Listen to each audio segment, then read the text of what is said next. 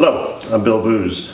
Today I'm going to show you how I have become enthralled with making bread. A few years ago, my wife and I were visiting friends in Richmond, and Margaret served a loaf of bread that she had made when we were wild. Marianne had, my wife, had actually read about Mark Bittman, who's a food critic for the New York Times, and his discovery of Jim Lahey of the Sullivan Street Bakery in Hell's Kitchen, I think it is, in New York. And Jim had become a real student of bread. The process is incredibly easy, and Marianne, although always a great cook, became quite the bread maker of the family, where we have bread, sometimes 2 loaves a week. Variations on that have been excellent, but just a basic white bread or whole wheat bread is very simple to make and delicious to have. We no longer buy bread from the store. Recently, Marianne had surgery, wasn't able to make bread, wasn't really able to cook, and so she showed me the ropes. She'd always told me it was easy, but I was flabbergasted with just how easy it is.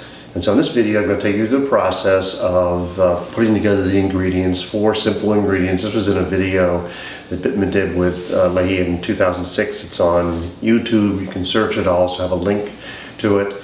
And there's some variation on that. We've since bought the Jim Lahey My Bread book. And the ingredients are simply 3 cups of flour, 1/4 teaspoon of yeast, instant yeast, 1 1/4 teaspoons of salt. Mix them together, add about 1.5 cups of water. Let that rise in a sealed bowl for 12 to 18 hours. We usually do it for 18 hours. And then take it out and wrap it in a towel, dust it with flour, move it around a little bit. I don't know all the terms. And wrap it in a towel. And in an hour and a half, set the oven on to 475. Heat up a pot, which you'll see in the video, a cast iron pot with a lid. And in a half an hour, take that out so the bread has raised a second time for 2 hours. And just dump it into the bowl, into the pot. Put the lid back on, cook it for 30 minutes at 475. Take it out, take the top off, put it back in. Finish it off for 15 plus minutes until it's a nice golden, crispy color. Couldn't be easier and couldn't be more delicious. So I hope you'll enjoy this, my rendition of the Jim Lahey bread making process. Lahey's recipe really became famous when Bittman introduced him in a video in 2006. And in 2009 he came out with the book that you're seeing now. It really is an incredible process. 3 cups of regular flour. You can use bread flour if you want. 1/4 teaspoon of yeast, 1 1/4 teaspoon of salt, and 1.5 cups of water. So here we are, going for the flour, which we now buy in 25-pound bags. Scooping out is a lot easier than carrying into the kitchen. So we scoop it out into the bowl, all 3 cups, more or less, and it's really pretty accurate. And then I take it into the kitchen and start the process of adding the other 2 main ingredients, the yeast, 1/4 teaspoon of yeast, and the teaspoon and 1/4 of salt. I mix it up together a little bit before I put any water in, and the water is 1.5 cups. Sometimes I need a little bit more, it just depends.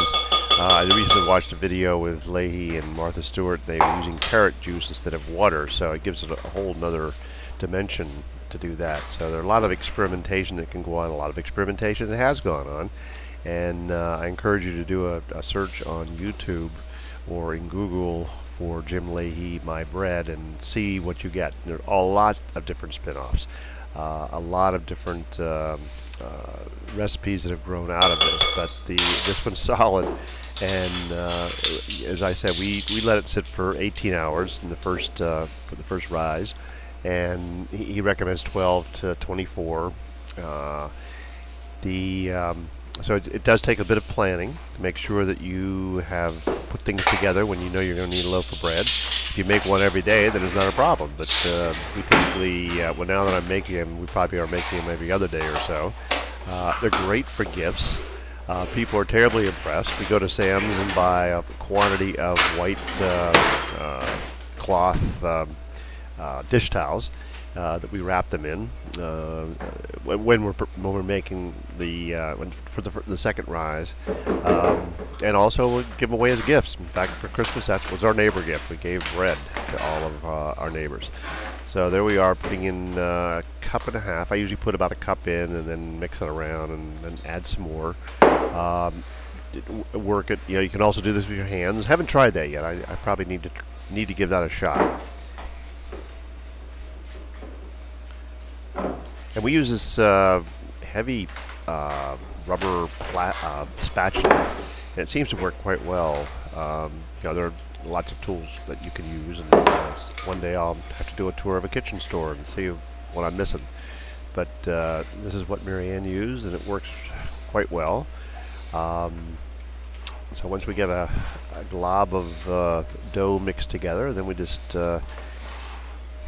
I stamp it out, probably breaking some rule by doing that, and then it's ready to sit and wait for its 18-hour rise.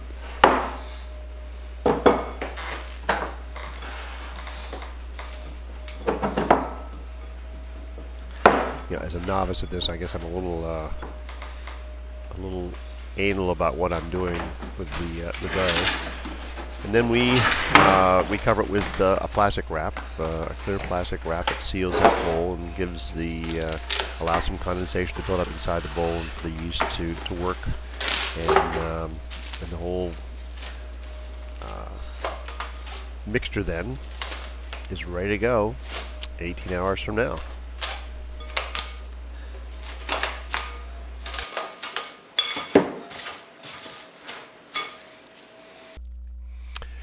All right, 2:56, 4 minutes before 3. This is the next day now. The dough has been sitting for 18 hours, and you can see it's got kind of little bubbles in it, and it has grown in size. Mary Ann does it directly on the counter. I've come to use this breadboard. I like the cleanliness of it, and I spread out a little bit of dough. I get about a little less than a cup of dough. Make a circle or so where I can pour the bread onto that board, and you need to work a little bit, but the whole idea is no knead, so you don't really do a whole lot. As you pull it up, you'll see these. It's like fibers coming from the top of the bowl. It's quite interesting, and you work it out, and that's where this spatula comes in handy. There's a tool that you can use that probably is a little more efficient. I got some of my fingers there, and it's going to drive me a little bit crazy, but I don't want to waste anything. So we roll that up on the dough. We roll the dough up on the flour, and then you bend it over, you know, from the back. Fold over a little piece, and fold over another piece, just like you're doing folding clothes. And then from the left and from the right, or I guess I'm doing it from the right and then the left, and then turn it over so that the seam side now has flour. This is my approach to it. You know, when Lahey does it, he does it, it's all done. And got it covered with flour, and then once it's ready, then you need to put flour on the cloth. First of all, we have to get a cloth ready. I'm a little more prepared now from when I did this video. I had the cloth already ready to go, or the dish towel, and folded. These are large dish towels, so I fold them in half, and I decided there that I could conserve on flour and just pick up the bread and move the flour over the other side of the breadboard. And now I can just use that flour I was using to coat the first impression of the dough. Use that on the cloth. Skipped ahead a little bit here, and we've got a nice circle for that.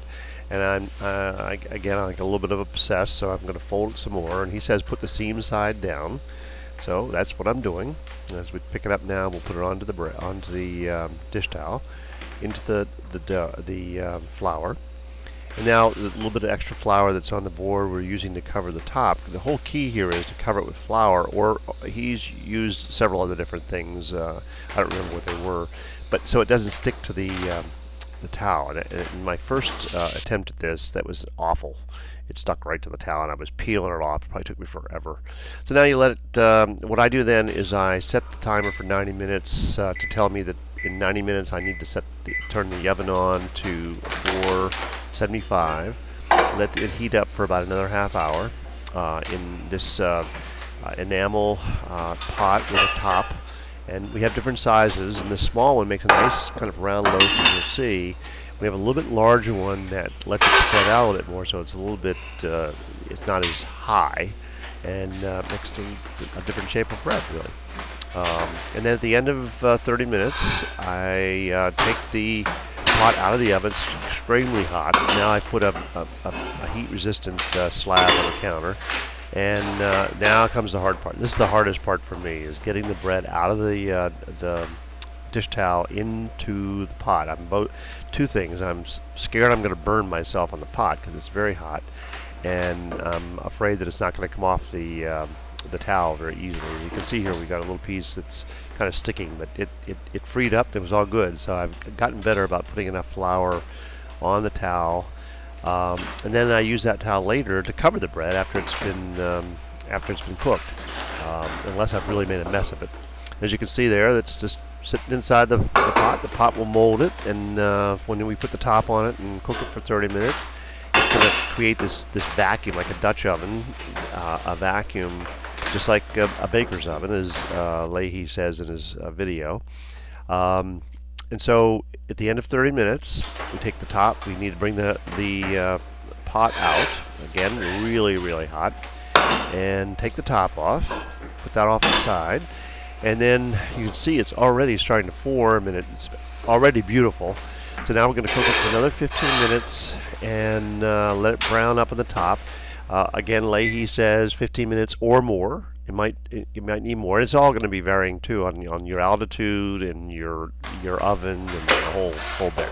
Okay, so now we have this great bread board that we're going to put the bread on. I've gone to the oven and gotten the pot out, and I need to close the oven and turn it off. Turn that over, and we are finished. So here is our finished product, a crispy loaf of homemade bread. It took nothing but your patience to wait for it to rise. And there we are.